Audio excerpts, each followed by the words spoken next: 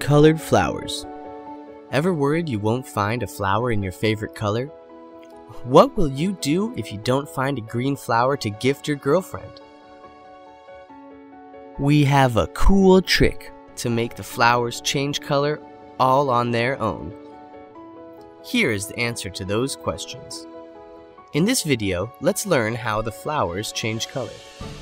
First, for this experiment, you'll need 3 to 4 flowers, white in color, a jar of water, some food coloring. Let's begin. First, take the jar of water and mix some food coloring, whichever color you choose. We have chosen orange, and stir it in well.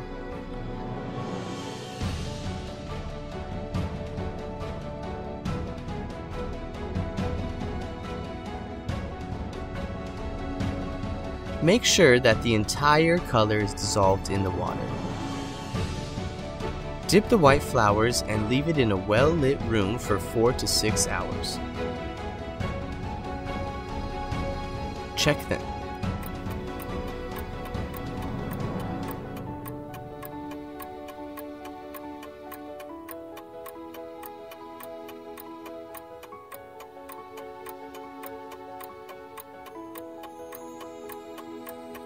The flowers now have changed color.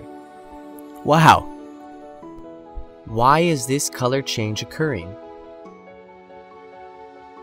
Explanation.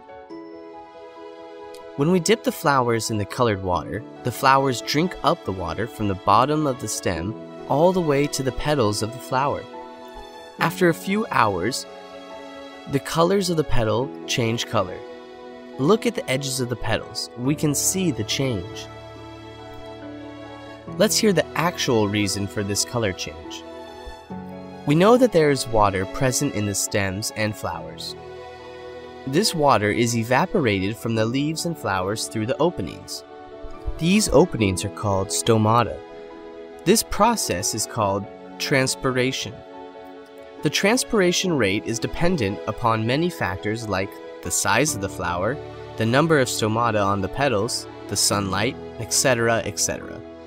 As the water evaporates from the flowers and the leaves, the stem drinks some water from the jar.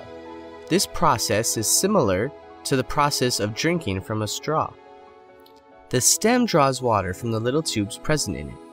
These little tubes are called xylem. These xylem work like veins spread throughout the leaf. In our case, the white flower draws water through the xylem and dyes the flower petal. So, do you understand the concept of how to change the color of a flower?